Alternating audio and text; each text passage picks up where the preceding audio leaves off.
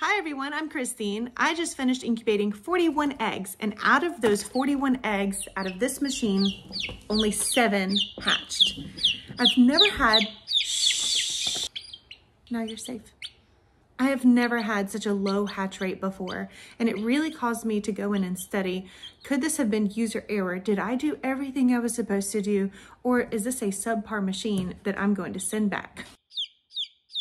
Up until now, I've had great success rate with hatching. I've had 100% hatch rate so many times that I started to think of myself as some sort of diva with hatching eggs. And then this machine came along and it humbled me really quick. But honestly, I want to keep my diva status, and so I went on a little deep dive to understand what causes all the egg mortality, and I did egg autopsies to figure out at what stage in their development did all these embryos die. In my research, I discovered that most of egg mortality, chick egg, happens either at the very beginning stages or the very late stages. Not much death happens in the middle. And when I did egg autopsies, I found that that was very true. I had either very early on developed eggs that just quit, or they were fully developed and never pipped, never hatched. I'm getting ahead of myself a little bit.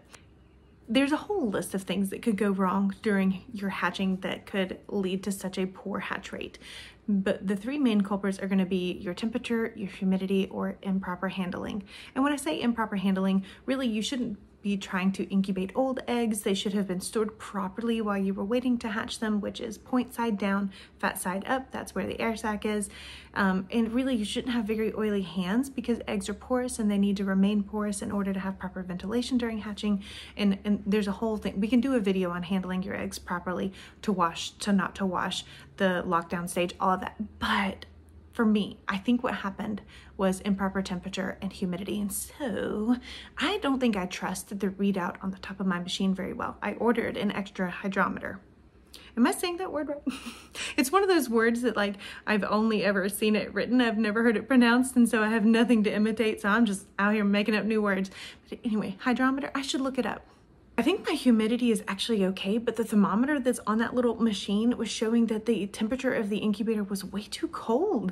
I think in my situation, what happened was almost 13 of the eggs that I opened up into little egg topsies on was that they had started to develop, but it wasn't warm enough in there for it to continue to develop. And so they simply passed away. Now here's an operator error.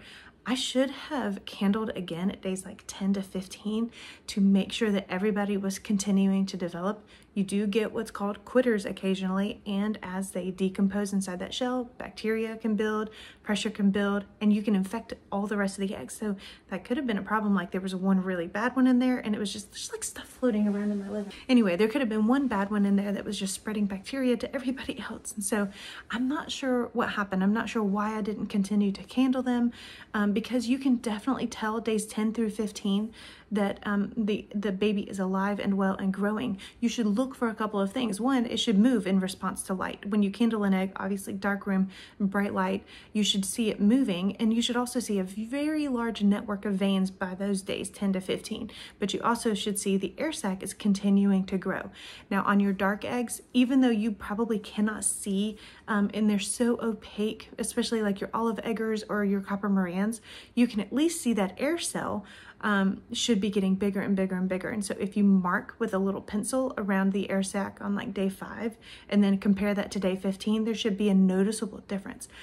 I'm not sure what happened. I definitely missed that because there were 13 in there that stopped to develop, and I should have removed them from the incubator immediately. So -1 point for Christine. But anyway, I do think that the temperature was much too low. And so you can manually raise the temperature on this machine. And I've done that now for this next set of eggs that's going in. And hopefully that will solve that problem. But what if you don't have an extra thermometer? What if you don't trust any of the thermometers? Because what if they're all wrong? What if all the rulers are wrong? To quote Phoebe Buffet.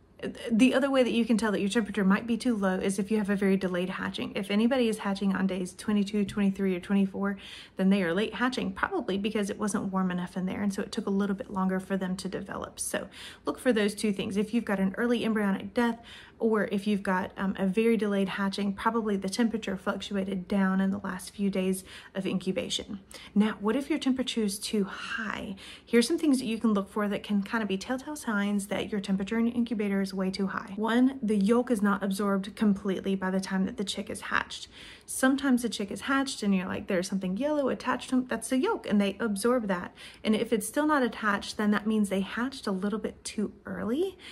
Just like temperatures being too cold means a late hatch, temperatures too high is an early hatch, and they just weren't finished absorbing that, and they need that for energy. Another sign is that they may have like red elbows on their legs, elbows on their legs, knees. It's not an elbow, but it bends that way, so it looks like an elbow.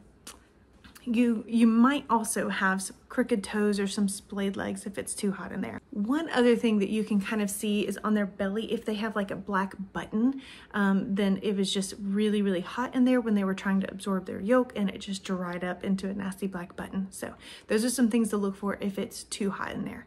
But let's talk about humidity. From days 1 to 18, your humidity should stay around 50%. It can fluctuate a little bit, but major drastic changes is going to be very bad for the baby. Now, in the last 3 days of your incubation, that's lockdown. Don't pick up the egg, don't candle it, don't turn it, don't take it to Disney World. Your humidity should be around 70%. Now, if your humidity is not high enough, you're going to create something called the shrink wrap effect, and that is when the inner membrane becomes contracted because there's not enough moisture in there for it to stay supple, and that will cause it to shrink around the baby, and it limits its mobility and really impedes its ability to be able to hatch out of the shell. If you're noticing that the chick is born but has bits of membrane and shell stuck to it, then your humidity was not quite high enough. Also, if you have a bunch of eggs that pipped but never hatched, then what happened was they were shrink wrapped during hatching, and they just simply ran out of energy and they died in the shell because they just couldn't get through the membrane and they couldn't get through the egg. If your humidity is too high, it can cause the chick to drown inside the shell. And so if you do an egg autopsy and you open it up and the chick just looks really, really wet, or if you notice the umbilical cord is still there, then probably you should have brought your humidity down a little bit or added a little bit of ventilation to control the humidity better. As inconvenient as it was for me to have such a massive loss, it did force me into educating myself further on the ins and outs of incubation. The Cubonics has made it easy for me up to this point, but I am, like I said, I am thankful to learn some new things, and hopefully I can pass that knowledge on to you guys as well. I am curious, after adding another temperature and humidity readout inside the machine to make sure that it really is the right temperature and the right humidity, I am curious to see, can I fix this problem, or is this just a incubator that I am going to send back? See, right here it's telling me it's 99.5, but the internal reader is saying 97. So let's raise this up.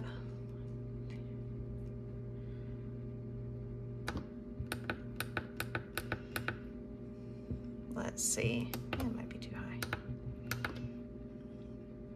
Now, we shall see. Because honestly, if it takes this much work to continually mess with the humidity, or to help the temperature because it's fluctuating, or to find out that there are some spots that are just cold and some that are hot, this is not worth my time, and I will just stick with I'll just buy 7 Cubonics incubators.